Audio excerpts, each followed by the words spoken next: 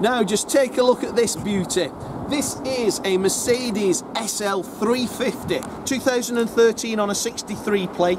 This is the new model, so it's got the facelift front and it's got the must-have new 350 engine. So slightly bigger brake horsepower, better on fuel, and it's married to that silky smooth automatic transmission.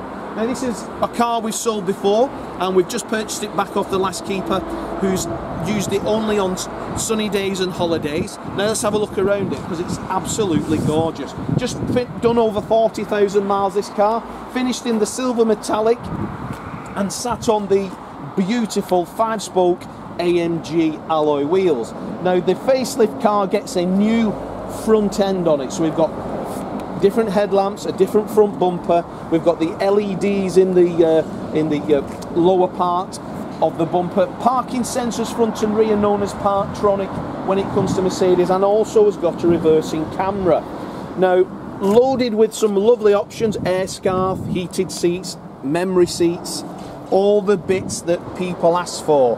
Now wind deflector on these becomes a manual wind deflector, easy to store, very good idea that on the newer model cars. Coming round to the rear, we've got then the twin tailpipes giving that really aggressive back end look. Now when we open the boot there, the roof falls into the boot, and this is the sky roof, so it's a panoramic glass roof. We can see through it, so it's just like a large sunroof, but then obviously has smoke glass. You've got a cover as well, but beautiful example. Wheels are all in wonderful order as well. Now as I open the car up, we're met with this lovely luxury larger soft touch leather interior.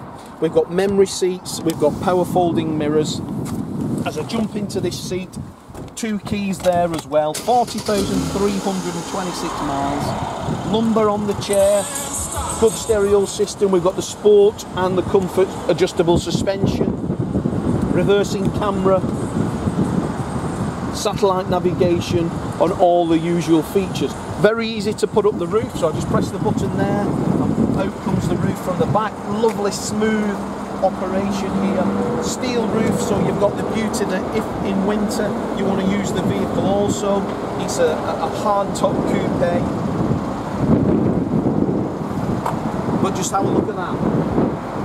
I think it's got to be one of the best ideas. Convertible, panoramic glass roof with a wind blind as well, so you can keep that nice and cozy in here. Later style gearbox as well, so manual as well. We can turn it into manual and use the paddles on the steering wheel.